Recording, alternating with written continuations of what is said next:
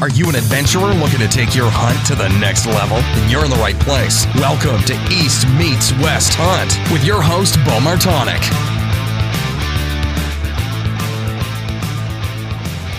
Hey everyone, welcome back to another episode of the East Meets West Hunt podcast presented by Spartan Forge.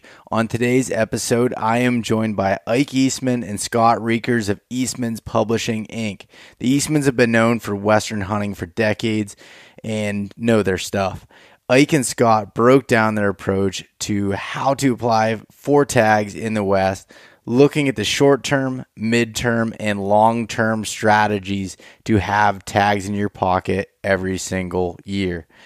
The Spartan Forge app utilizes years of military background and machine learning to pull from millions of data points to accurately predict deer movement, including GPS data, 30 years of weather, academic, and state research. The new app includes GPS mapping with incredible aerial imagery, offline dependability, deer prediction, weather updates, journal entries, and much more. You can use the code EastMeetsWest to save 20% off the Spartan Forge app at spartanforge.ai. Tethered is a company founded on the principles of educating the hunting community on saddle hunting while creating the most innovative, lightweight, safe products for saddle hunting. They have mobile hunting gear options for all types of hunters and continue to push the envelope. Check out the new Skeletor climbing sticks that weigh in at only 2 pounds and are pretty light on your wallet compared to some other lightweight climbing sticks out there. To learn more about tethered and saddle hunting, head over to tetherednation.com. Maven is building the highest quality optics at half the price of their competitors through their direct-to-consumer business model. They want to create the best optics for the job, period. The products are backed with a lifetime no-fault warranty and an incredible customer experience. You can now save some money on bundling options of spotting scopes, rifle scopes, and more on the website. Whether you're looking for an ultralight setup or an optics powerhouse, Maven has you covered. You can use the coupon code EastMeetsWest-GIFT for a free gift with any full-price optics order at mavenbuilt.com. Now, I have a new partner here that has jumped on the show here, and this is Kip Folks, who is a co-founder of Under Armour, an avid hunter, and just an all-around hard-working American. When I heard that he was building a brewery, I was pretty excited to check that out. Since then, I've become friends with Kip. He's been on the podcast, and Big Truck Farms has grown into what I would expect. He has been extremely supportive of this podcast and hunting in general, so it went without saying that Big Truck would make a great partner of the podcast. The Big Truck name and icon promotes the idea of adventure and going past the unknown. They embrace the mindset of hard work and the outdoor lifestyle on the farm with an earn a beer mentality. They support and host archery shoots, donate to veterans, and make damn good beer. Check out Big Truck Farms at btfbeer.com, and if you're in the area, visit the farmhouse in Parkton, Maryland. I'm going to be heading down there later this month to check it out and hang out at the pretty incredible venue that they have there, brewery and events and everything else. So check that out and support Big Truck Farms. All right, so this week's Mountain Buck Monday post over on social media. You can find that at East Meets West Hunt on Instagram and East Meets West Outdoors on Facebook. And for the podcast, just the Mountain Buck story of the week. And this one comes from Timmy Sutton out of Pennsylvania. Since I've been 6 years old, my dad has had me shooting bow. Growing up, I loved the thrill of archery hunting and even competing in the IBO. Up until 2017, I've killed just about every buck with my bow. In 2016, I started hunting mountain game lands and fell in love with it. The learning, the preparation, and the chase of not knowing what is all out there. On October 28, 2017, on a rainy day, I had the best day in the woods of my life, seeing more deer than I have in one day and countless shooter bucks. I did not get a shot, but on that day, I fell in love with the mountain. I did not kill my buck in archery in 2017, but still consider it the best season I've had from how much I learned and the fun that I had. The first day of the season, I sat for a little while, but the area I was hunting was pressured pretty well with groups of drivers, so I left. I didn't hunt again until Thursday morning and was welcomed to the woods by someone hanging a stand about 60 yards from mine. I left to go home and waited out till late season archery, but my best friend told me to slow walk since I was already out and see what happens. He texted me around 7:05, and by 7:34 this buck was down. My first PA public land mountain buck.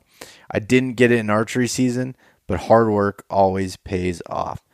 And I love these stories that come in from people at their first, mountain buck experience, and just that you can just tell in the writing how passionate they are about it, and that this won't be the first one for Timmy there. So I appreciate you sending in that story, and you want to see the photo, head over to social media and check that out. Send in your stories to Beau at eastmeetswesthunt.com. I'd love to get those featured on here and share those stories. I do have another new hat that's being released here. Should be live on the website by the time this podcast goes out. It's the new Predator hat, which is in OD green. It's a performance hat. So if you've been familiar with there was another hat that I have on the website there. I had a couple of them with the flag patch hat that was in like kind of a khaki color. I still have that in stock, but this one I changed it up a little bit, and I went back to Legacy and had them make this performance hat that has a stretch material to it. It wicks sweat really well, and I'm happy with how it turned out. I got the flag patch on it again, which is in a black lettering and tan background. It's a really cool hat, I think, for high performance type stuff as far as training goes, Western hunts, anything like that, shed hunting. I think it'll be a really, really good hat for people to check out. So if you want to support the podcast and take a look at it, head over to eastmeetswesthunt.com/shop and check that out. All right, so on today's episode, as I said, I have Ike Eastman and Scott Reekers. And I think this episode will be particularly helpful for those of you that are just getting into Western hunting, or even those that have been in it for a little bit, but as things are changing and tags are getting harder to get, really, Ike will say it best in here, knowledge is king, and being able to know that information. And I referenced my big inspiration. One of my big inspirations was Cameron Haynes, and still is, as he got me into it from his book Backcountry Bow Hunting. And I think that book was incredible and really got me going to get out there and chase elk in the mountains.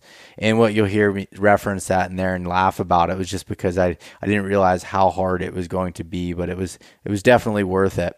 But for those of you that aren't looking at it from a long-term strategy and just want to get your toes wet and see how it is, maybe elk isn't the right animal for you to chase right off the bat. It's up to you and your personal goals, and whether you're okay with delayed gratification on that standpoint, or if you want to try out antelope or deer or something else first. There's no shame in any of that. It's up to you and what you want to do. So anyways, I hope that you enjoy this episode and get some useful information out of it. If you like it, give the podcast a review, share it with your friends, and I greatly appreciate it. I hope you have a great rest of your week. All right, we're live. Ike Eastman, welcome back to the show, and now we have a new guest on here. We also have Scott Reekers, so thanks for coming on, guys. Hey, no problem. Thanks for having us.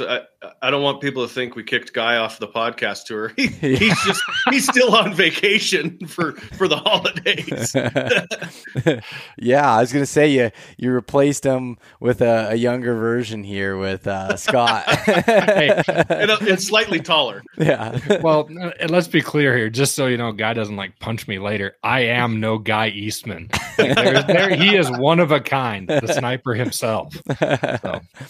Yeah. Well, again, guys, thanks for coming on here and talking to me. It's an exciting time of year as we're getting ready for kind of starting application season and stuff. So I figured it'd be a great time for for you guys to come on and chat with me a little bit. And it was funny, we were talking right before we started recording here, and it started getting funny. So I was like, we better turn on the recording. Scott had said, he's like, did you get a care package from us yet? And I was like, what are you talking about? And take it from there, Scott. So one of the things that's been near and dear to the Eastman's heart for many, many, many, many moons is the migration routes across Wyoming of mule deer. In fact, when I think of Eastman's, and I'm 38 years old and I was raised on a lot of Mike Eastman's videos, we would fight each other to watch the latest one, especially when they had a few bucks on them. And those bucks' names were Popeye, Morty, and Goliath. And those three were living legends at the time, is what Mike Eastman coined them as. And in that vein, we were able to work with a local company called Wyoming Whiskey. Let me interrupt just a little bit, because you didn't. Yeah. Being that you were raised with them, you just glanced over who they were. So yes. I'm gonna dive into who these deer were. So these deer were unbelievable specimens of trophy mule deer bucks. 242-inch mainframe type deer, just unbelievable. And the unique thing is that they have multiple years. These deer would migrate 200 miles over 2 mountain ranges and a couple major rivers to winter on what's called the Red Desert here in Wyoming. And so these deer would show up every year for, I think my dad has footage of Popeye for 4 or 5 different years, different winters. And no one could figure out where those bucks summered. They knew it was in the mountains, but they didn't know where, until one guy, him and his son, the gentleman actually, he lives, I think, on the East Coast now, but he drew the tag and him and his son came out on a fishing trip, and they hiked into this mountain range and were fishing this lake. And he decided to hike over the top of this ridge to see what was on the other side, basically doing a scouting mission. I'm sure you've done that before, right? Take the summer trip and 2 or 3 day camping trip into your area. And he finds this deer, gets so close he can take a photo with a 35 millimeter camera. I mean, 80 yards, 70 yards maybe from this deer standing in an open rock face. Oh, Reekers has got the book. It's the cover of one of my dad's books. Oh. So, yeah. So, you know Popeye. Yeah, I do now. I remember. Holy cow.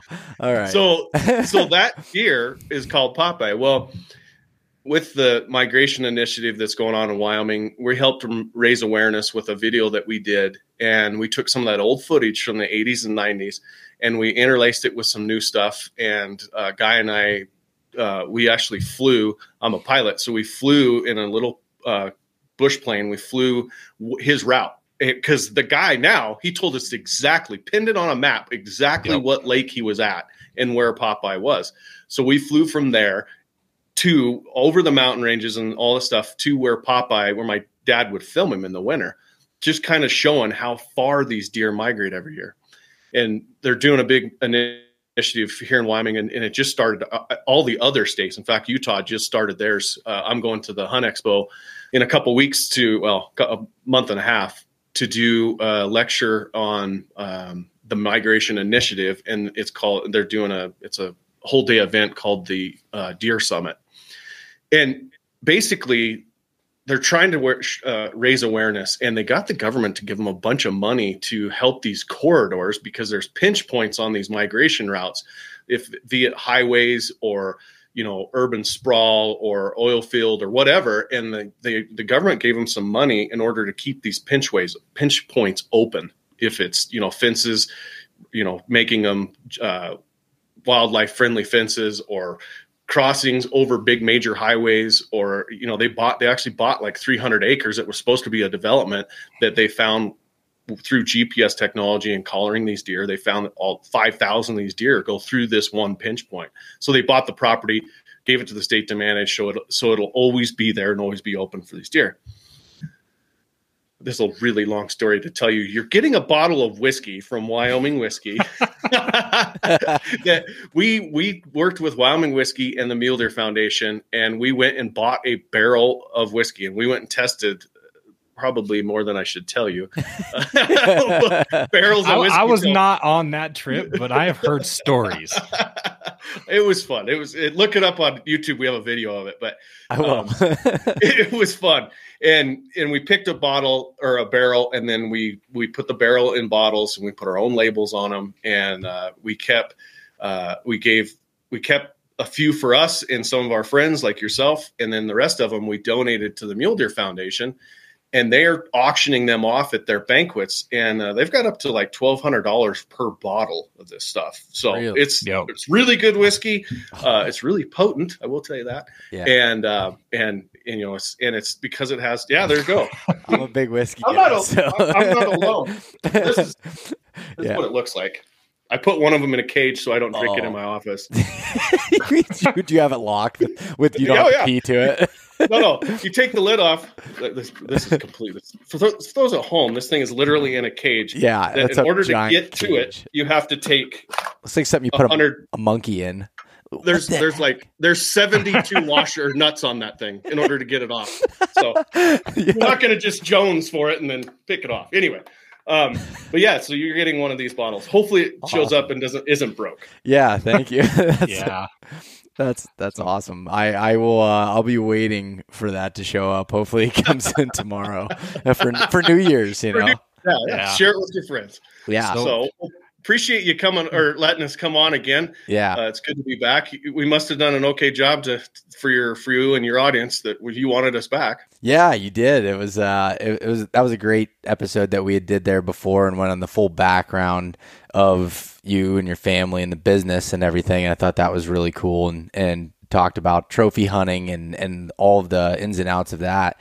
But in case anyone didn't listen to that one, Ike, do you want to give a quick background on yourself? Yeah. So I'm third generation in the Western hunting industry. My grandfather started in 1957 Film and Wildlife in Alaska, and he would bring those films back, which they didn't have audio, and he would live narrate them in front of an audience of, you know, they'd fill the high school auditorium with people, and he would live narrate it. And then, you know, he killed a big, huge polar bear. And towards the end of those lectures, he would actually take the polar bear on tour with him, and he'd be standing next to an 11-foot bear that's on a stand that stands like 12.5, I think, 12.6. Actually, that bear's in my brother's house. It's daunting. You're not gonna have to worry about breaking and entering when they walk in. There's a 12-foot bear standing there. Yeah. There may have been serious discussions in that home life about that bear. It's not. Yeah, it doesn't go well with the flowered couch. But anyway. So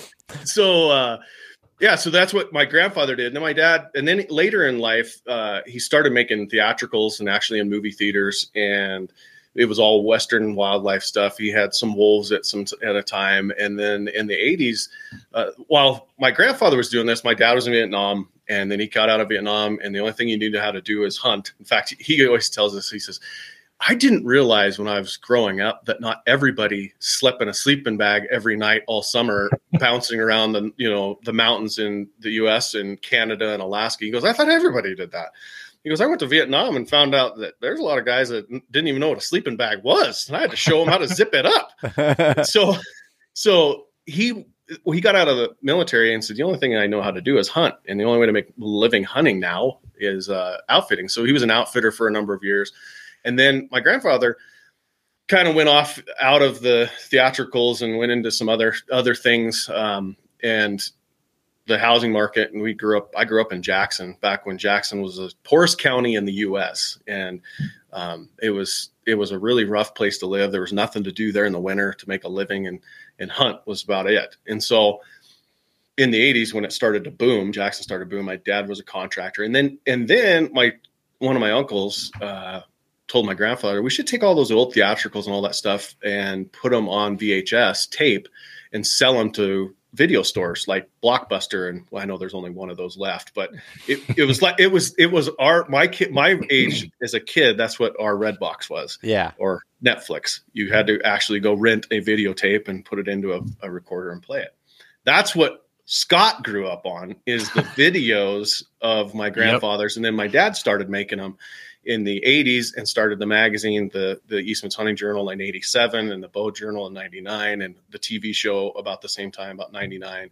And, we've had, I think we're on our 29th season or 27th season on the Outdoor Channel, and both magazines are still going strong. We have a bunch of other stuff. And now in the last 2 years, we started a digital version of all this and took the research that's been in the back of the magazine. We're the first one to do area research and publish it, as far as expert analysis and draw odds and all that stuff. We've been doing it for over 25 years. There's other companies that started it, a couple years ago, but we've been doing it for a long time, have all that history and all that knowledge. And we just recently, in the last couple of years, turned it into a digital sortable, all that type of stuff. We call that Eastman's TagHub. We always say, don't just hunt it, but tag it. And, that's all about. Hunting is one thing, but actually having success is what we're after. And that's our mission statement, is to help hunters become better hunters, and all while being entertained, because nobody wants to sit through lectures that are boring. So, yeah. Wow. I need a drink now. You better start taking all those nuts off. It's going to take you a little bit. So hopefully Scott has don't worry. I have you got another one that's almost gone. Man. All right, let's transition over to you, Scott. What's your background here? The first time on the podcast. Okay, so I have been working for Ike now for 8 years. February 2nd, I've had several titles over the course of time, but digital media has been my big umbrella. Social media was basically what I was hired for. And then Ike said, hey, I think you're going to get to do a little bit more stuff. And so over time, I've gotten to do a lot of different things. And Eastman's TagHub was my biggest project most recently. He actually talked with me about the idea and the concept in 2014 that he wanted it, but we had to find the right developers, the right product that we liked. We wanted to make sure that we were giving the consumer exactly the experience that we wanted, and wanted to make sure that the information was valuable. And so we worked really hard on that. I am a certified mule deer nut, and so a lot of this that just means he's crazy. Yeah, yes. I am crazy. I love hunting high country mule deer, although I have to say, as I'm getting a little older, I think I might be okay with a few more camper hunts. If I can, draw a few tags in the desert. Yeah. We've been telling Scott for 8 years. When he started, he was just barely 30 here. And we've been telling Scott for a long time, when you hit 38, man, I'm telling you, your body slows down. You start hurting in places. Things aren't the same. And I can remember a backpack hunt on a mule deer hunt with Scott, and he walked my butt into the ground. And I was telling him all about this as I'm dying. The next morning you wake up and you can't get out of your sleeping bag. And I remember him going, I don't know. You and Brandon both been saying this for a number of years. I don't know if I believe that. Everybody's different type story.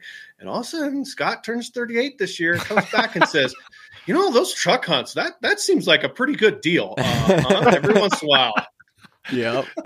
Hey, I am not abandoning the llamas. I may just find more ways to ride horses. Might actually have to take a horse, a few horse tips and tricks and that sort of thing, but that's okay with that. TagHub's going to have that too. It's going to have with livestock. Did I just open up? Oops, sorry about that. Leaking it out a little bit. Oh, Reekers just crashed. Oh, I froze up again. I'm back. All right, You're back now. Yeah, you guys had froze up for a second there, but so you're bringing in the livestock version, into TagHub and being able.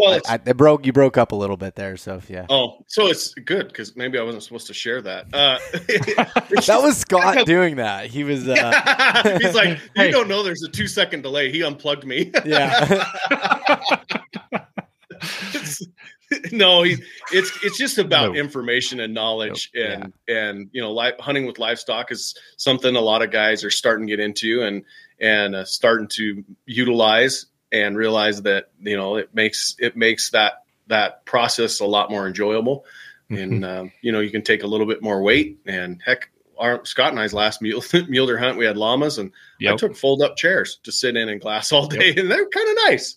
Yeah, that would be that would be awesome. I'll be honest, I'm kind of scared of horses from the standpoint of riding them in, just because I don't have much experience with it. And I'd done one hunt where some buddies had horses that we used in pack gear in, and I just kind of let them do their thing. I helped with it a little bit, but I just wasn't really sure about it.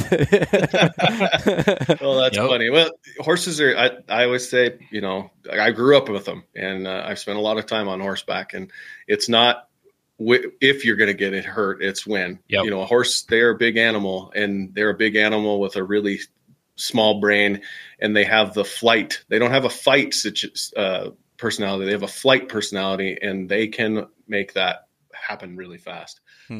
Llamas, on the other hand, they're one of my favorites, especially in the backcountry where you're going high country where the water's a problem, because they are bulletproof pretty much. And, if you're hunting in bear country like we do, they have a really awesome, alarming call when a bear comes around. I just watched a video with llamas doing that with a bear here recently, and I was like, man, that is crazy. The sound that they were making. Yep. My 2020 hunt had it. Like Brandon Mason actually went to go get water for camp, brought one llama down to help him haul the water back. And because he did that, this bear was coming upstream, and I think the bear wanted to eat the llama. And the llama freaked out, like blew up, like wanted to pull the tree over. Brandon didn't have his gun. I can't remember whether he had bear spray. I don't think he did. He did have his bear spray. Okay. So and a he pistol. Didn't. Okay. So he's there, and he's about ready to take this thing out when it finally gets wind of Brandon, because he's kneeling down pumping water, and he stands up, and this bear is huge. It's a slug. I saw it the next day on another ridge, and it's probably one of the biggest bears I've ever seen. And I've seen quite a few at this point. And man, that thing was like wanting to munch that llama. Brandon stands up, turns, tries to act big while the llama's freaking out, wanting to pull this tree over. And the bear just kind of turns around and walks away like, oh, no, I don't feel like messing with you. But it was ready to go. Are you talking about grizz or black bear? No, this is a black bear. Okay. It was a slug. Like, it was one of the bigger black bears that I've seen in western Wyoming. Really? Yeah. That's funny. So you're kind of shying away from the high country going forward a little bit, or not? Or is that was? Oh, that... you're gonna hurt his ego. No, I'm not shying away. I'm finding new ways in. Okay. So all right. I've got a horse hunt that I really want to do. I've been bugging Ike to do it with me. We can't make the schedules work quite, but I've got a plan for a horse hunt where we're going to ride about 6 miles in. And then it is some really remote country, but it's really good mule deer country, but it'll be a little bit later. We're going to avoid the crowds and do it that way. And in doing that, one of the things I'm hoping that we do have is some snow, so we can get a little bit different look and feel on the hunt. I don't want to die in the snow, because I'm not a big fan of those, crazy low temperature hunts. I do them, I like it for elk more because you can stay warmer, build fires and glass, that sort of thing. But I really want to do that little bit different feel of a high country hunt. Oh, that sounds like it'll be pretty cool. Yeah. Yeah. How was your fall? We haven't talked since fall. How did you end up? So I went to Colorado to hunt in the high country for mule deer. It was the first mule deer hunt that I was going on, and I ended up in the hospital with altitude sickness. Oh, so no. Yeah. Dang it. So I ended up finding out later that, because I've been in the high country before, never had any issues with altitude, and I went there days early and it was fine. But when I went there, I was sick going into it, and I thought I had COVID. So I went and got tested, came back negative, got tested again, came back negative, and I was just like feeling terrible. And I was like, I'll be okay once I get going. And I was hiking in and just having issues.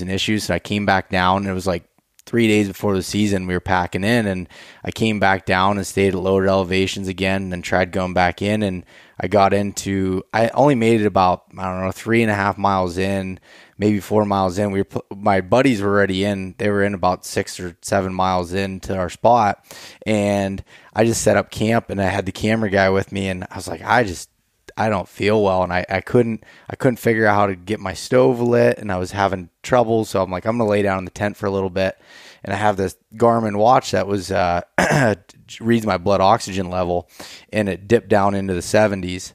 And whoa. Yeah, and I was like, okay, this isn't good. I knew at that point, because I've had a buddy of mine that got really sick from it before, and I was like, I need to go down.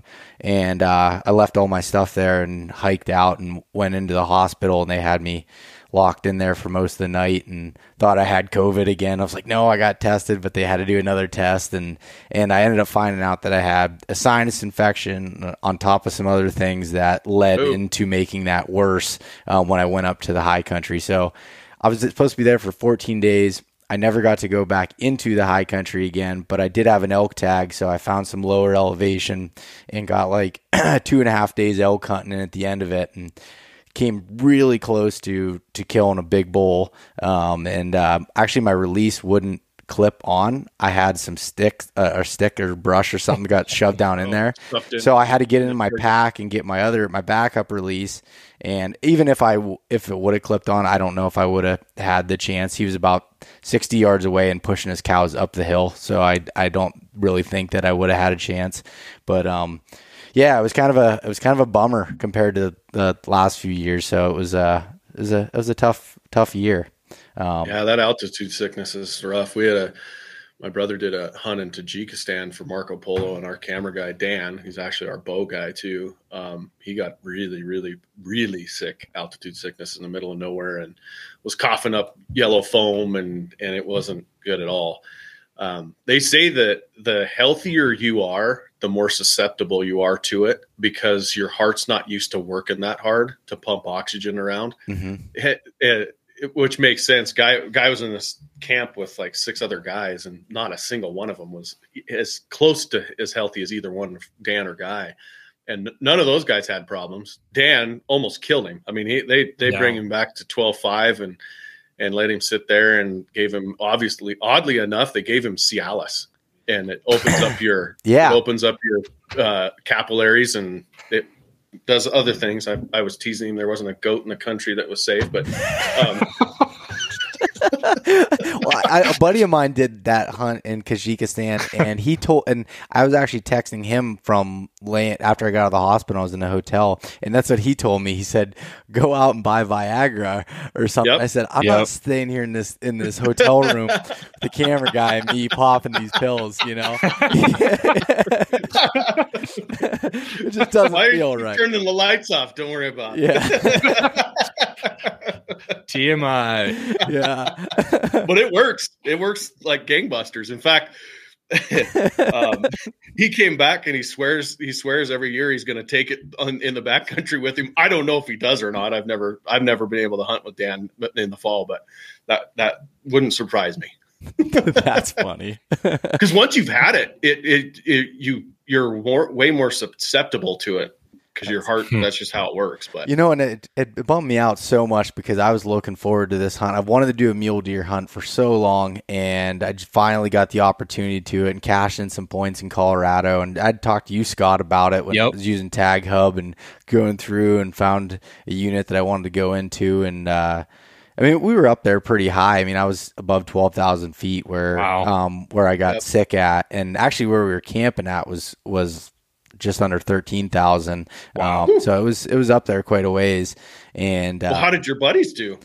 So my cousin Mason killed a nice 4x4 the opening day with his bow. Nice. And so yeah, I'm literally packing out to go to the hospital, and I get an inReach message that says that I got a buck down, and I'm like, this is terrible. So the next morning I came up and picked them up at the trailhead when they're just beat down and tired, and we had that monsoon weather that came in there at the beginning of the season, and their boots were soaked. Everything was soaked, and so that was good that he was able to get one. But that kind of put more salt in the wound a little bit for him not getting to even be able to have a chance at it. So the TagHub research worked. It did, yeah. It was definitely a good unit, and there was plenty of deer there, so it was awesome. It was great. That the high country is just so beautiful, and I love going there. So I don't know about it anymore, but no, I'll be fine. You just need to hunt Wyoming where it's only 10.5 is the top end. Yeah, that's exactly our highest peak's 13, but we don't have very many of those. No. Yeah, that sounds a lot better. How did you guys do this year? Actually, I had a really good fall. I killed a real nice deer here in Wyoming. Not my biggest, but it was 190s, and I chased antelope a lot and didn't do great with that. My area that I've been putting in and hunting for since I was a kid, it's on a downswing as far as trophy quality. Lots of antelope, but just nothing huge. I did not get in the elk woods for myself. So that we started the TagHub and we started giving away hunts. And so we give away, I think there were 6 hunts this fall. Yep. And every one of those hunts I get to go on, which is awesome because I get to go on a hunt and I don't have to worry about the trigger pull, but I still get to go and hunt some really cool places. But, there's 6 guys and I hunted 2 antelope, a deer, an elk, 2 deer and an elk or 2 elk. And what else? Oh, there was a 2 more deer that in Montana that I wasn't on. Guy was on those 2 hunts, but it was a lot of fun. We killed one of the guys killed a 380 bull, and one of the guys killed a 208 mule deer. Jeez. 280 plus inch antelope. There's a guy in Montana that killed a 152 whitetail. We had a really good fall company wide, probably one of the best falls we've had. My brother killed a giant deer in Colorado, and it was good. Killed a couple nice elk here in Wyoming. Dropped a guy off. I dropped Dan off in the backcountry, and on horseback, and it's kind of the same thing. As I drop him off 10 miles back, I basically said, okay, here's the deal. We're going to go as far as half the daylight, and at half daylight, which is 2:00 that time of year, I'm jumping you off and turning around and coming home because I'm not riding out in this bear infested son of a gun and in the dark. And there's the trail we're on it's horrific. And so I dumped him off. And but by the time before I could get back to the truck, I got an inReach. Hey, killed a bull. Can you come in tomorrow? No, you guys are going to have to hang out for a day. I got 2 horses that lost shoes on the way out, and they just did 22 miles, and we're going to have to give them a day off. Yeah. But it was fun. It was, they had a really good time back there chasing bears off their meat, and it was crazy. Really? Oh, that's awesome. Scott had a good year. Yeah, I did. I killed a 185-inch mule deer. Actually, Ike knows this about me. I'm not put a tape to him. I can look at a buck and I can tell you usually within about 5 inches of what its range is. And so because I just rack bracket it, but as far as like actually putting the tape, is that what you tell your wife? Within 5 inches? Oh my word! Wow, he went there. So I'm sorry, I should have started drinking an hour ago, huh? Yeah. So I killed that buck, but I had a rough September, man. Like you were talking about being sick. I went scouting. Brandon and I found some really nice bucks, and about a week later, I have the sore spot on my knee, and I'm like, what in the world? And so it just starts getting sore, but it's on the skin. It's not like inside. I've had knee surgery, so I know what structural feels like. This was not structural. It wasn't like bone pain or anything like that.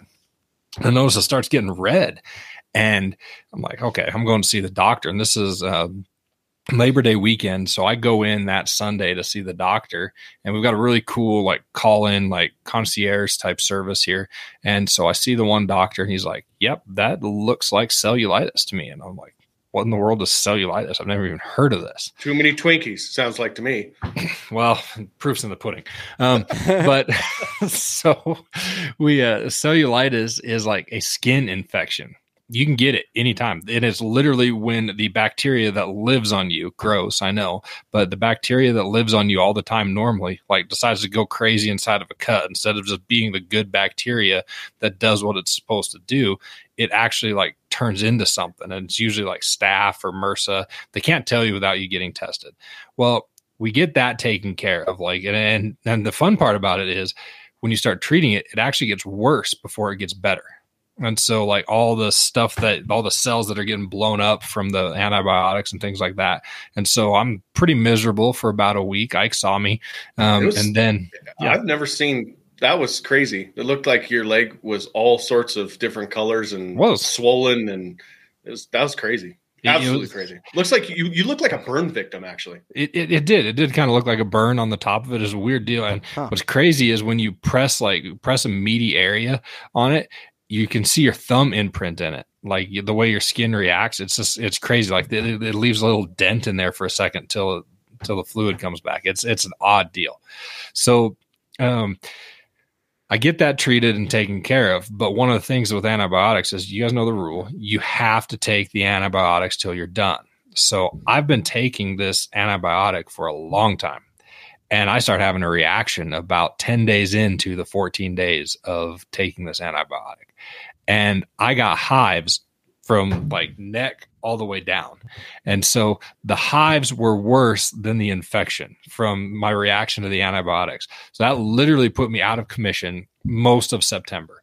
So Brandon went in and chased after the bucks that we found, and he found more people than he found deer. And so probably good I wasn't on that hunt. I probably would have not done well in that scenario. So you wouldn't have been so pleasant when you ran into people. Is that what you're saying? No. I'd have told him to stop stalking me. And so we ended up not going with him. I just laid low for October, or just all of September. And then I went in on a little before October 1st and found a good buck. And I ended up killing him the next day. And it was a good hunt. It was a lot of fun. That buck is sitting on my wall. This is another funny confession. My wife told me this year that, Scott, you are no longer allowed to save capes and say that you're someday going to get it mounted. You must actually start getting them mounted. And so I'm going to be doing a lot of taxidermy in the next little while. Apparently I'm a hoarder when it comes to mule deer capes. So good woman when she tells you that you got to go get your deer mounted. Yeah, stop being unselfish for the family. I think she just wanted the freezer space. Well, there's that too, but I like to tell people that I have a really good wife. So anyway, it was a good fall. My dad and I went on an elk hunt. It was a tough hunt. You have to time the migration right, and we were about a week off on that. So that was a challenge, but it was still a good hunt. Seeing the country, and doing that sort of thing. Didn't have any late season elk hunts like I had last year. I actually had 2 of those last year, so that was a blast to go do. But that was how my fall went. So I'm not going to complain when I killed a 185-inch deer, and we killed a few does and things like that around here. But those aren't the hunts that everybody wants to see pictures of and things like that. So. Yeah. No, it sounds like a good fall overall, other than you seem to recover from your bacteria that you got going on. Yes. I'm 100% healed. I'm proof that you won't die if you get it treated, but man, it was a weird deal. It was not pleasant. Yeah. I will tell you, Scott handled it a lot better than I thought he would, because they found 2 huge deer and on their scouting trip. And then when it came to the opening hunt, he was unable to go. I thought, oh gosh, I hope he doesn't do something stupid like suck cycle a pistol over this, because he was pretty heartbroken over it. The one buck was big. Like he's I put him, Ike and I looked at him, I put him somewhere between 190, 195 mainframe, and he had a lot of stickers too. He's over 200. Yeah, so he's definitely a big buck. He's the second biggest buck I've ever found. Really? First he was biggest not going to be fun to hunt ago. though. No, because you guys found him from a long ways away, and that glass did a lot of the walking. Yep, it was over 2,000 yards away. I used we have the SIG range finding binos, and so I was able to use those pretty well and get them steady and actually get the 2,000 yards. I was pretty impressed with that deal. Yeah. So it worked pretty good. Yeah, that's a ways away. It is a long ways away. to find them for sure.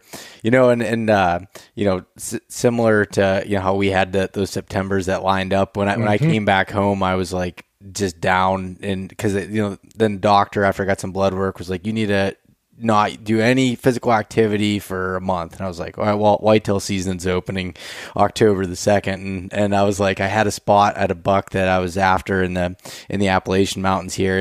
And I ended up, I was like, well, this doesn't really count as physical activity if I go slow. It was just about 2 miles into my tree that I was going to climb into. And I hiked in, and I ended up killing my biggest buck to date that opening day. Nice. And so that made it nice. I was able to kind of recover there after that, and then went up to awesome. Yeah, it was awesome. Then went up to New York and shot a buck there. So it was a good fall. After that, it recovered a little bit. So you just had to get all that out of the way. Yep, exactly. So I'll be back out west next year, and looking. I'm planning on hunting Montana. Hopefully, I have some points in a tag that I really want to draw there. So elk or deer? Elk, and then and I'll probably get the combo then, hopefully, and be able to go back out in November. My brother lives in Montana now, so I have a place to go. So I'm planning on.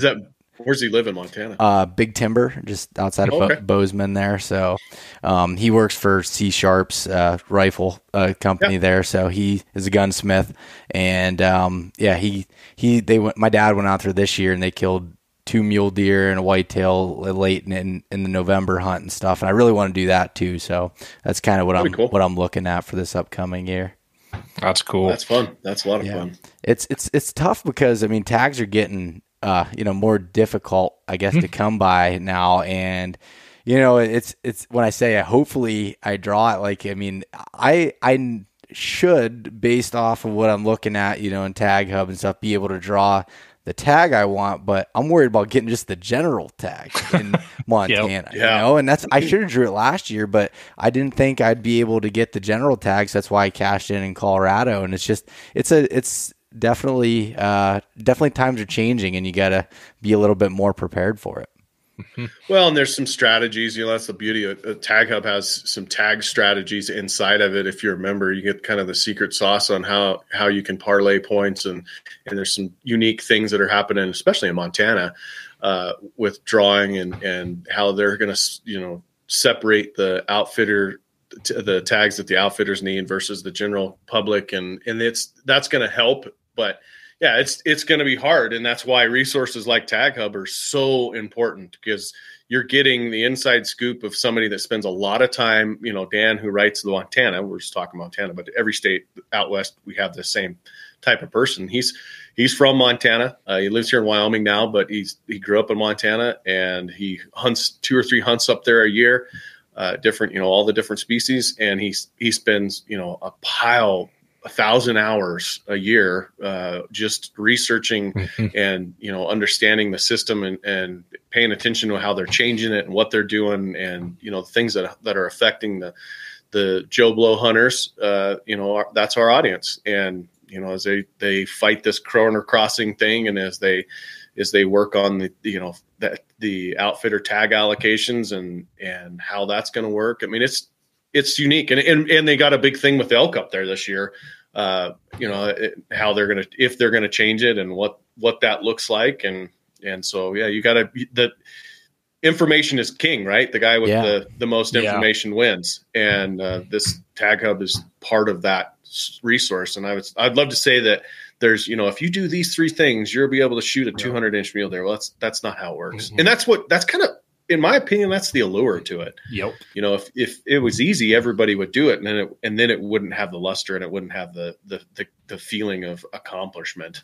Oh, I totally agree. I mean, I live researching through the winter time, and I think that's, for me, I love the planning part of it. Like, that's what I love doing, and like thinking about what could happen in the fall based off of the research I'm doing and going through it and reading everything like on TagHub and being able to try to understand what potential hunts I could do. And then, looking out, from what I want to do this year, what I want to do in 2 or 3 years, and what I want to do in 10 years, and kind of planning all of that stuff out. And I agree. I mean, information is king, and being able to have that collectively, in one place. And I think that's what's so useful from those types of resources, because the information's out there somewhere, but you'd have to spend literally, like you said, thousands of hours to be able to compile, if not more, right, to compile it and understand it and break it down in that kind of way.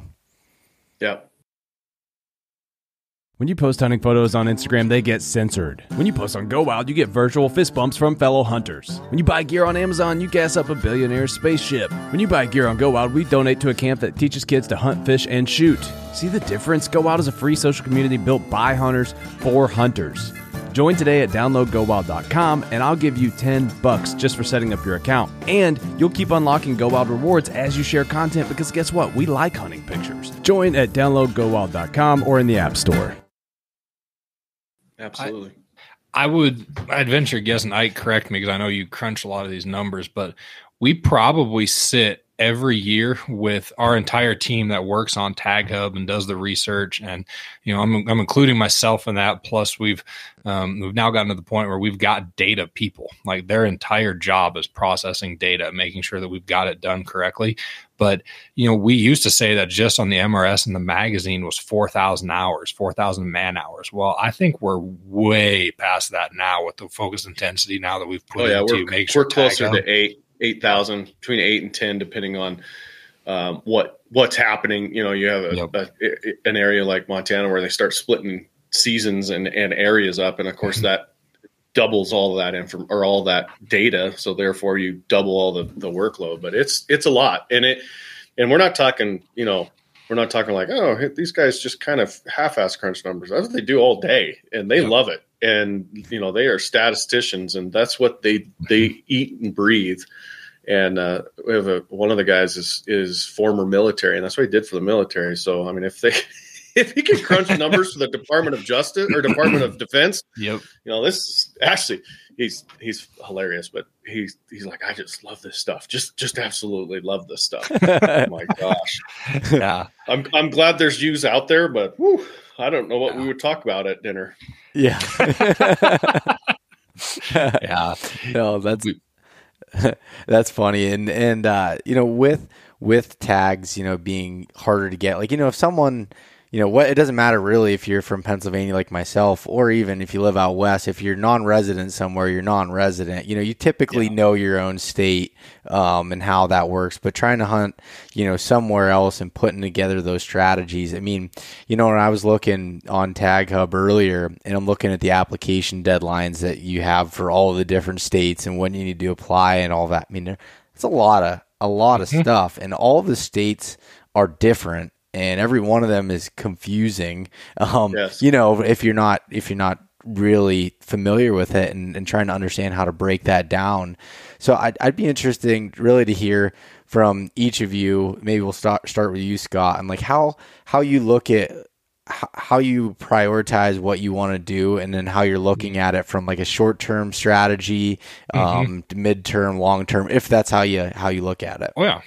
So how I've started it, and this is kind of cool, because I really in building TagHub and then starting to work here, I was able to really start diving in and learning the system. So when I moved here at age 30, that funny point where you start paying off student loans and you can start doing a little bit more with life, is when I started applying out of state. Well, it made the most sense because I write the MRS for Nevada to really start diving deep and applying in Nevada and learning how that system works.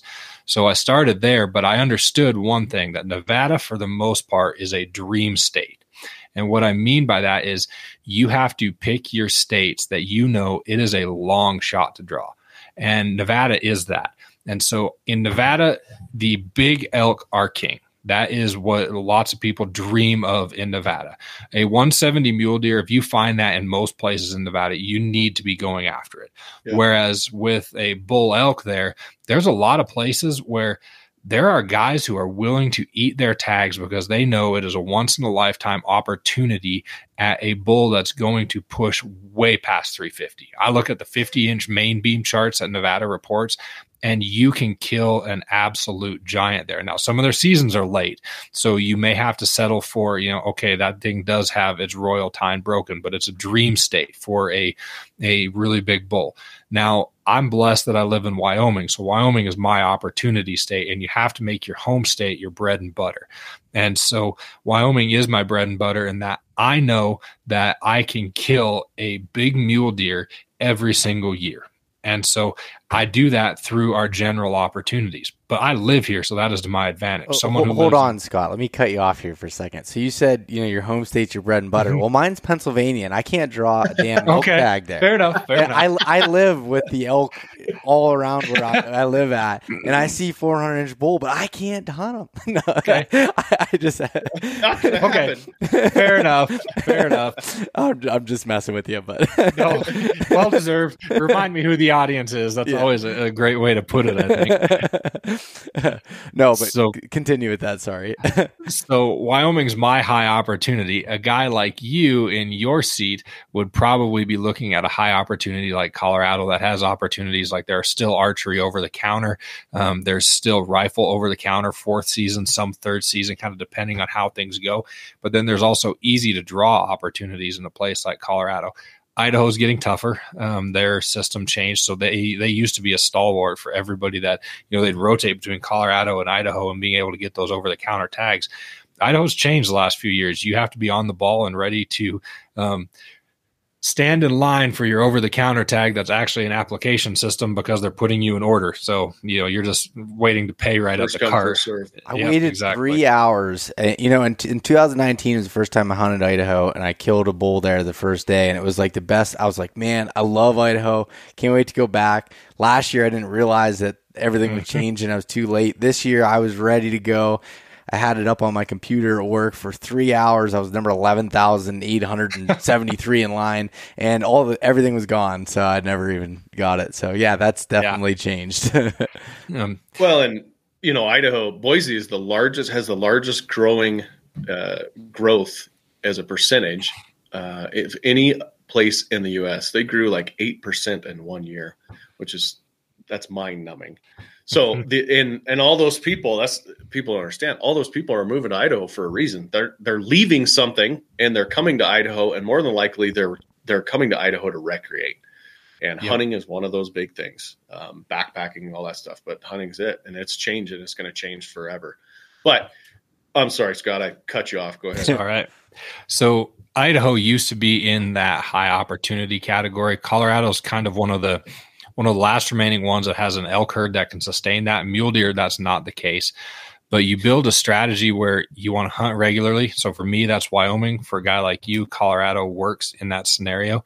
And then what you want to do is you want to find your middle of the road. And this is what Guy has qualified as our green chip units. They don't take max points most of the time. Some green chips do, but they'll take 4 or 5 points, and you want to be able to hunt those fairly regularly. Antelope in Wyoming is a great example of a species where you can get on a regular rotation of hunting with several different points. 2 to 7 points can get you on a pretty good antelope hunt on a fairly regular basis in Wyoming if you plan and do a strategy. So you build a strategy, and if you're a mule deer guy like me, build it around, okay, my bread and butter is Wyoming, and that's where I'm going to hunt regularly. Then I'm going to look at other states. Montana's another opportunity state, or it used to be. I'm only going to be able to hunt Montana every 3rd year the way that this is going.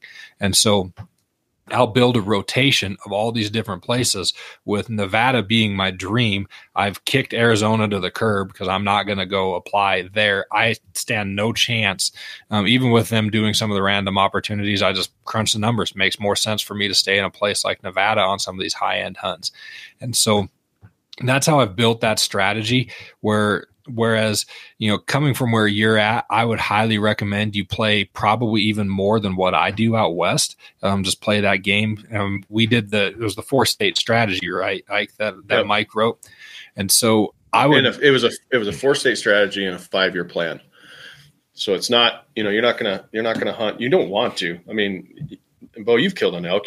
That's not something you want to do your first trip out west. I know that's a goal, but that's a 5-year plan. Mm-hmm. And come out west, hunt an antelope, hunt a mule deer, get used to it and play around with those areas and those draw odds.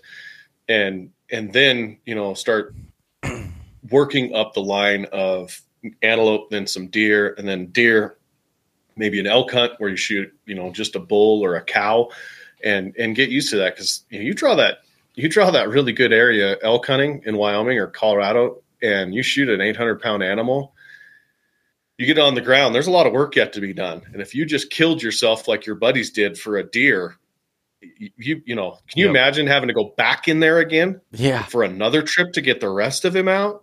And hopefully you don't have to do it 2 more times. Yep. I mean, it's a whole different game when you start hunting elk. I want to highlight that point that you just said there, because I wish someone would have told me that when I started, because I started by reading Cam Haynes' book, Backcountry Bow Hunting. I'm like, I got to go hunt elk in the backcountry. I got to go in and do that.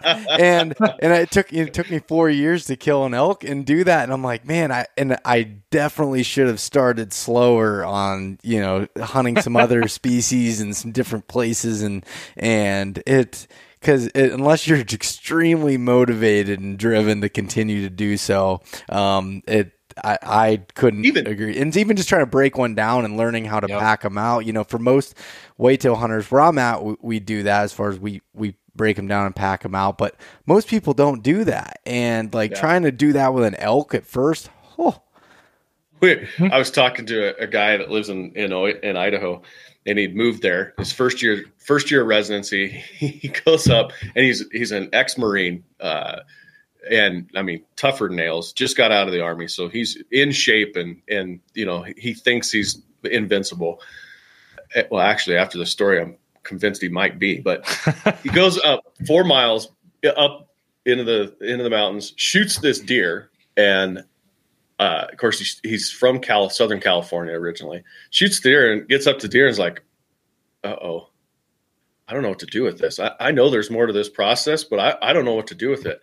So he straps his backpack type thing onto the deer and drags it 4.5 miles out. Halfway out, he runs into this guy that's chucker hunting. The guy's chucker hunting, and he looks at Greg and goes, "Well, would you just kill that?" He goes, "Yeah." "And you're just going to drag it out?" "Well, yeah, I guess." And Greg goes, "I could tell by the guy's face that I was doing something wrong. I just didn't know what it was." Drags it all the way to the truck, on behind him. And this, thank God, it's a deer, not an elk. Mm-hmm. Drags it to the truck and then guts it. Yeah. He goes, "I got back to the truck and went, I bet you have to gut this thing like a fish." He goes, "I grew up in Southern California fishing. I never even thought about it. We throw them in the cooler and then we gut them later." He got drug up 4.5 miles with the guts in it. He said there wasn't a single stitch of hide or hair on both sides by the time he was done. Oh, that's funny. He goes, "I wish somebody would have told me." So for the audience out there that hasn't come out west and hunted, don't do that. There's tons and tons of YouTube videos. Get on Eastman's Hunting Journal's YouTube channel and learn how to break down an elk or learn how to break down a deer. We do it the same way. I don't care if it's antelope, deer, or elk. Elk just to have more meat, and it's just a bigger project. But break them down to the gutless method and be able to put them in a pack and walk them out. It's even if you have to do multiple trips, that's the way to do it. And 100%. That's just one thing you should know how to do. Yep. Well, that's the type of stuff we're going to put in TagHub is know A to B or A to Z on hunting. How to break down an animal, how to form your pack to you, and everything. Where to set up a tent. We're going to do these live events this coming year that's really narrow, focused, small groups, and everything you would need to know. Come out west with us, 60 guys, and we're gonna have a 2-day course on everything you need to know from A to Z. And even, I was telling the story earlier how our family started in the hunting industry was live lectures, giving people information and entertainment, the stuff they've never done or seen before. And that's this. We're just going to continue it with this, where you can walk through where you set a camp up. Don't put it in a stand of dead timber. Don't put it on top of a ridge at 13,000 feet, because when those monsoons come through and they have lightning, you turn into a lightning rod. Mm-hmm. Things that a lot of guys went, oh, I never thought of that. I probably would have done that. I'm glad you bring it up. That type of, mm-hmm. Just like you said. I wish somebody would have told me when I killed a bull back it took me 4 years. It was hard work, a lot of work. Wait. What makes me laugh about that is my cousin, I told you, killed that mule deer. The first year that he went mule deer hunting in Colorado, I was hunting elk in a neighboring unit, and our other buddy shot an elk when they were back in their pack, and they thought it was a good idea because out here we use deer carts. So they packed they hauled a deer cart way back in and tried taking an elk out on it, and said it was the absolute, not at one, they had it cut up. They had it cut up. Yeah, but still said they were losing stuff. They were it was an absolute mess. And the trails aren't like they are here. There's not logging roads and, stuff like that. It cracked me up when I heard that they did good that. Idea, poor execution. Yeah. So yeah, that stuff's very useful for those of us that had never done it, before. Oh, that's great. That's awesome. I how many of those stories I hear a year, just, guys come out west the first time and it's like I said, they're great ideas and sometimes they work, but a lot of times that's why I say start slow. Come out here, kill an antelope, then go desert deer hunting, and then try maybe a truck hunt for mule deer, where you're in the mountains and you get used to that and what to watch for and how to handle certain situations and weather. I mean, that's the other one that gets guys out here. You can see the weather coming, where you live, you're like, oh, it's raining. I didn't know it was going to rain. I should have looked at the weather. Out here, you can see it coming. And when it does, it's full on Donkey Kong. I mean, it can leave you overnight 2.5 foot of snow where it's hard to get around, and then the wind starts blowing and you can't get out. Reekers and I were on a deer hunt when that happened. Mm-hmm. For 2 days we sat in a tent and it snowed 2.5 feet, and then the wind picked up and we got out of there. But it was one of those things where you go, oh my gosh, if we wouldn't have left when we did, we'd have been stuck there, because that wind drifts that snow on those passes, and you're there. You're not going to crawl through that stuff. 25 foot drift. You're not going to crawl through that. And if you do, you probably crawl to the other side and die in an avalanche. I mean, it's not to be screwed around with. Once again, knowledge is king. Now it's just scared the crap out of everybody. Perfect. Yeah. Sign up for TagHub. I'll show you how to not do that. Yeah, exactly. Shameless plug. I'm sorry. Was that the trip where you dumped 32 ounces of water out of your tent? Yes. A pretty popular brand. I won't name them because that's just mean. They were new in the world then, but very popular brand started making tents, and we're like, oh, I was going to try this, and I knew it was going to rain, but we didn't know it was going to snow. That even shocked the weatherman. That's right, 20% of the time. And for 2 days, it snowed on us. And because of condensation and everything else, at the end of it, when we decided to leave, I poured out enough water out of the bottom of my tent to fill my water bottle. So I was miserable, basically. Yeah. He was on a waterbed all night. His pad floated. If I wouldn't have had waterproof down sleeping bag, I would have froze to death. Absolutely. I'd have been crawled up in, because it was Scott and we had a camera guy with us. I'd have been sleeping in their vestibule or something. It was horrible. Well, hopefully you left the Cialis at home at that point. Those funny noises coming out of that tent. Because I wasn't sleeping, I was wet. Hey, so for the record, I have never used any of those drugs for that reason. You know of. Well then.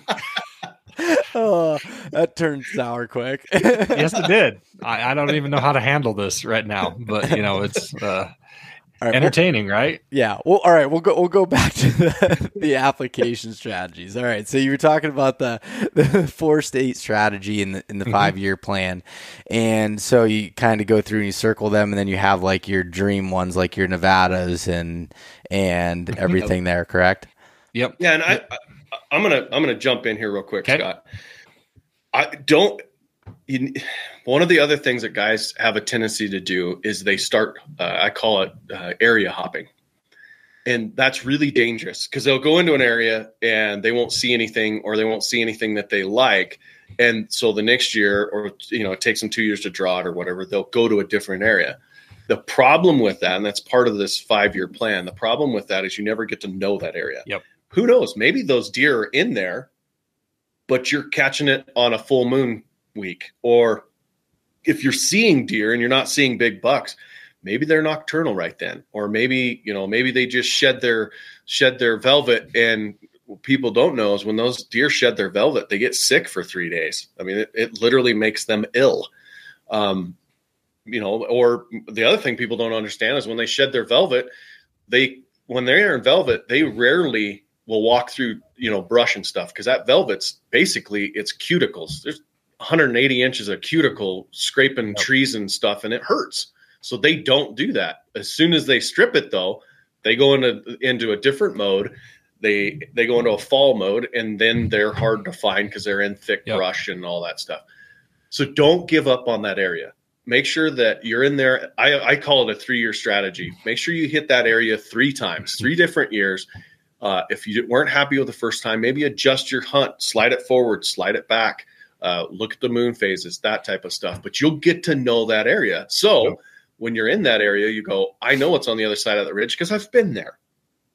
And that's the better, habitat over there. So let's go over there. Or we don't have to go in as far. We're seeing all the deer lower, so let's not go in as far. That type of information, so that you have a 3-year plan or area. The other thing is pick a state. If you want elk, focus on Colorado. But I'm telling you, hunt deer and antelope a couple times in Colorado first, and then plan on elk. If you're looking for a really nice mule deer hunt, Montana's the place. If you're looking for a little bit of everything, it's a little harder to draw maybe, but Montana or Wyoming has a plethora of hunts here that are easier hunts. We have some desert hunts for elk that are an absolute blast. They're hard to draw, I will tell you that. But they're an absolute blast. You can hunt antelope the same time you hunt elk.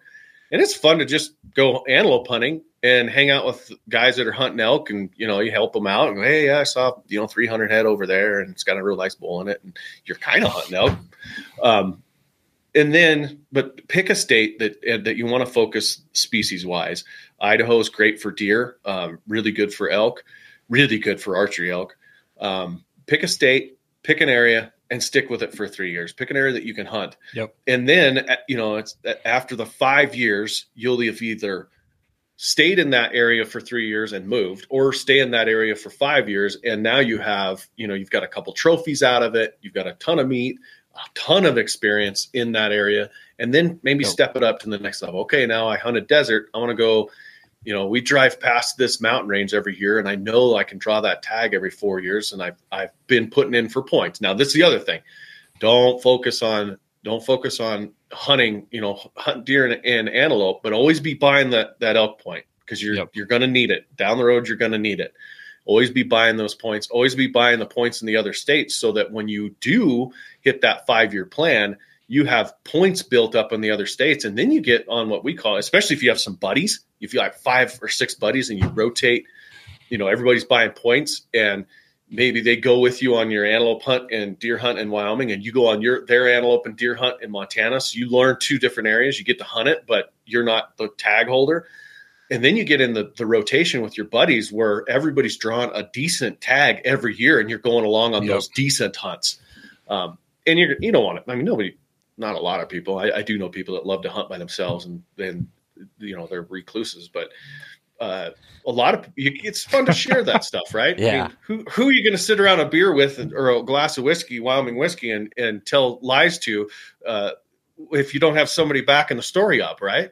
Yeah, exactly. No, that's Best fishing stories, two of you. So yep.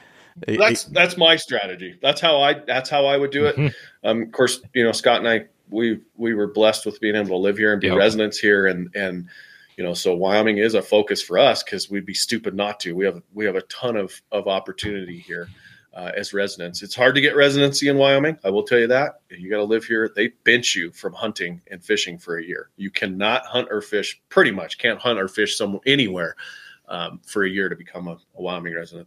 Yeah, no, and one of the things that I pulled kind of out of what you were saying there too is it sounds like you're saying you take those opportunities that you get and just get those reps in of hunting. Might not be that best tag, but you get those reps in, and then once you get that tag, you draw that, even if that's tagging along with somebody or just going to a lesser place that you keep continuing to hunt. That's when you get those experience. And for me, like I hunted the same unit in Colorado for 3 years where I didn't kill an elk. But by that year 3, I was having opportunities. I was just screwing them up. But I was learning that, and then that set me up for when I went to Idaho. That was a little bit better. That I'd learned from all those screw ups to capitalize on the opportunity that that I did have. So that I don't know. I think that's something that's very useful. And it's funny that 3-year strategy. That's exactly how I use it for whitetails. And like if I go into an area, I say to really know an area. For me, I need 3 years at least 3 years to, the first year's kind of exploratory and, I'm logging notes and what I've seen and all these things. And then, taking that data and figuring out how I need to adjust or pivot for the next year and then going in and continuing to refine that plan. Yep. It's like breaking in boots. Don't take a brand new pair of boots on a backcountry hunt. That's insane. But take it on an antelope hunt and break them in, and then by the time you hit that 5-year plan, those boots are broken and ready to rock and roll. Yeah. The same thing with your hunting strategy, with your hunting knowledge, and like you said, on year 3, that's when you start making the mistakes. When you're having opportunities. Year 4, you've learned a lot, and year 4 and 5 is where you usually capitalize on that strategy. Yeah. So I have a question for you guys. Do you have like some sort of a hunting budget that you have set aside, or like for applying for all these things? Because applying for tags can add up quick from the cost and like how you prioritize them. So like for you, Scott, you really like mule deer, so I'm assuming you prioritize putting in for points or whatever there and doing it that way. So I will shamelessly say that I'm part of the Dave Ramsey cult. And so I've gotten, I've gotten to the point where we have savings, we have money saved up, and we do that on purpose. We're very intentional with the way we plan our budgets and do. So any trip that we do, we look and we say, okay, this is roughly what it would cost us to go right now. And we save that money. That's how we operate. And that's what I've found to be the easiest way to do that. Now I'll say this: if you have a significant other, if you're married, one of the easiest ways to make sure that you have a hunting budget, take your wife on other trips.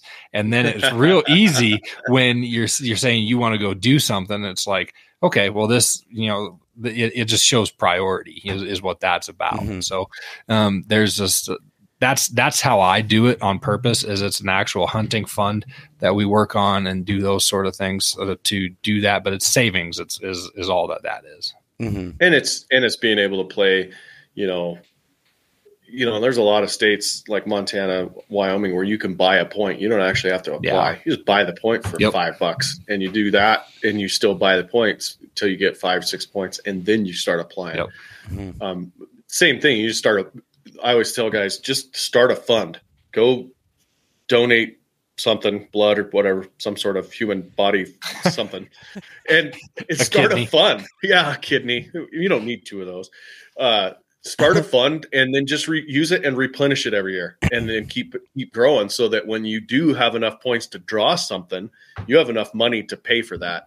I don't know if it's the right way. That's the way that I've found works the best. And then it's not coming out. I call it my wife hates this. She's like, you're such an accountant. It's not coming out of the general fund, if that makes sense. Yeah. And all of a sudden, June 11th, when Wyoming does their draws, the checkbook gets hit for $3,000, and she's standing at the grocery store going, "Why doesn't my debit card work?" Don't do that. Don't be that guy. Yep. Yeah. It comes out, it doesn't come out of the general fund, and I'm going to get hung for this statement, but that's all right. After years, they quit paying attention to it anyway. If it's in your own little fund. Mm-hmm. I like it.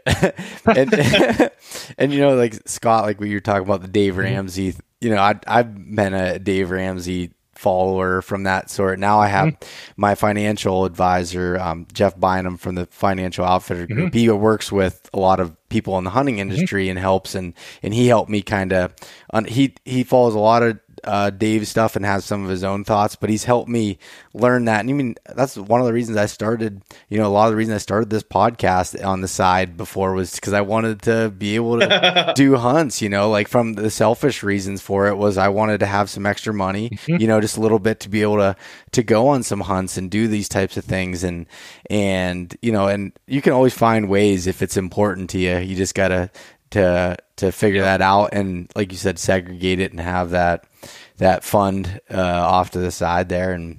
I agree with the whole making sure the significant other's happy from that standpoint too. So. Yep. And the kids. I mean, you got to pay attention. Yep. Yeah. We have Brian Barney, he's our Eastman Elevated podcast. He's our host there, and he says it really well. He's very focused. He's probably one of the most focusedly intense people I've ever been around. When he's hunting, he's focused on hunting, and he's not worrying about his job, his day-to-day contracting work. He's not worried about his wife. He's not worried about his kids. And when he's being a father, he's not worried about hunting. He's not thinking about hunting. He's not thinking about the podcast, or he's not thinking about construction. And when he's at work, he's at frickin' work. And when he's on the podcast, he's on the podcast. So be focused, intense, and then they don't feel like they're getting left out. But if you're, I call it lukewarm all the time on everything you do, it's a struggle. It's a struggle. And I'm telling you, I travel. This year I was gone 8 weeks straight. Last year I was gone 10 weeks straight with my family. And I have 2 young kids, 9 and 11, and a very busy wife. She's got her own career. And it's easy to do when they feel and they know that when I'm home, and it's father time, it's husband time.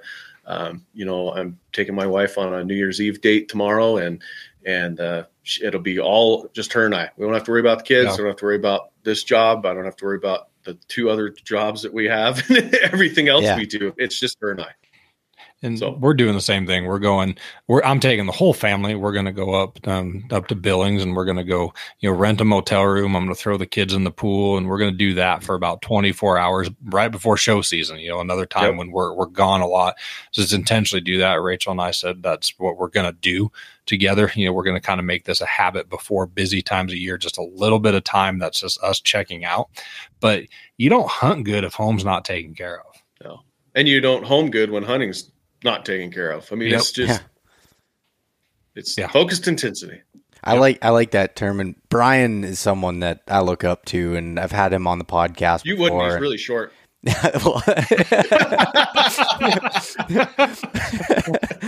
But he just, I love his mentality with everything and how he's just, that, I don't know. He's one of those guys that seems from the outside to have it together. That's for sure. And I will tell you, 100% what you hear on the podcast, that is who Brian is. Yep. People ask that all the time. Is he always like that? I go, oh yeah. Sometimes we take him to shows, and I look at the other guys, and I just go, I need some negativity in my life. This guy's killing me. Everything's joyful. I think I'm gonna order pizza. A pizza? Oh man, that would be awesome. A pizza? Oh, that's so cool. Like, oh God, it has onions on it. Oh, onions are good. They're not.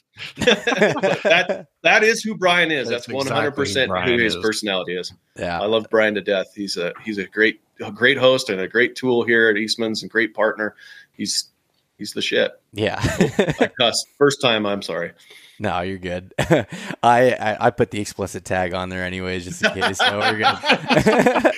I got that Eastman guy on, and he's usually drinking. So he's got that Wyoming whiskey flowing through his veins. So. Actually, today I'm not. I'm drinking coffee, but because I have stuff to do tonight that it would be impaired, would not be good. Yeah. All right. Fair enough. But the one last thing I wanted to cover here. So, okay. So, you're looking at these strategies, but how are you finding out how many points something takes, or how to even build these strategies, explaining how that works, within TagHub, is what that I've used for it, and just explain that a little bit.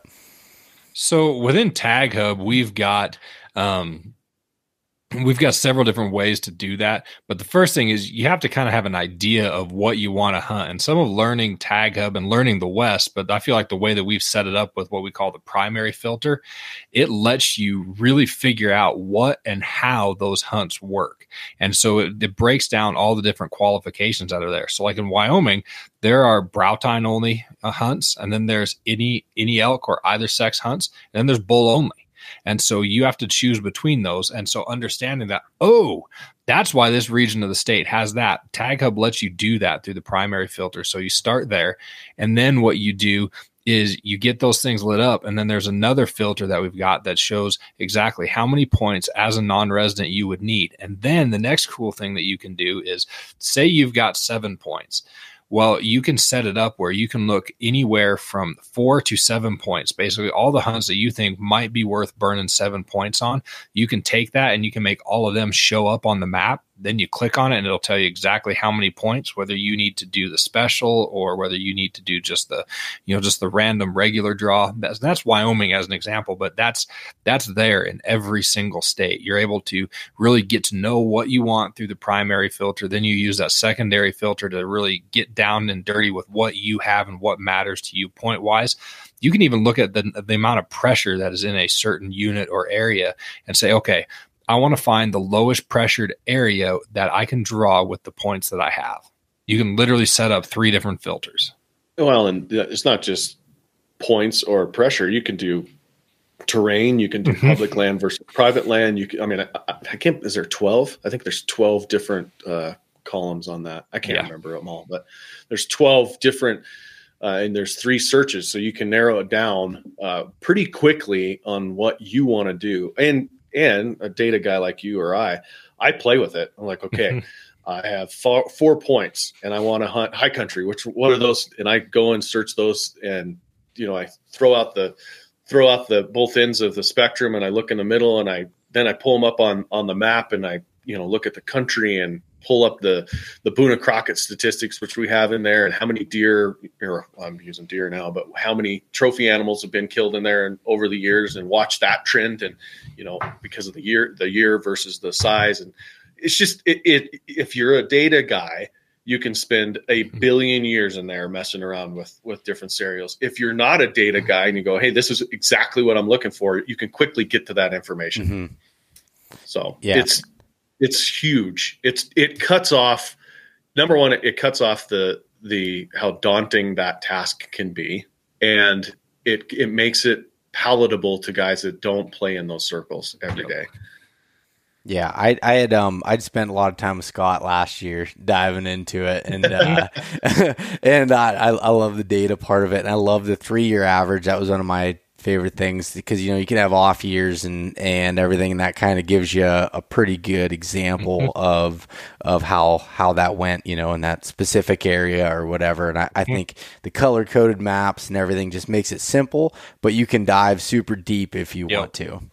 Yep. Yeah, and it's you have 3-year average that you have weather events or you have fires or whatever. It kind of makes it a little flatter, which is cool. Yeah, definitely.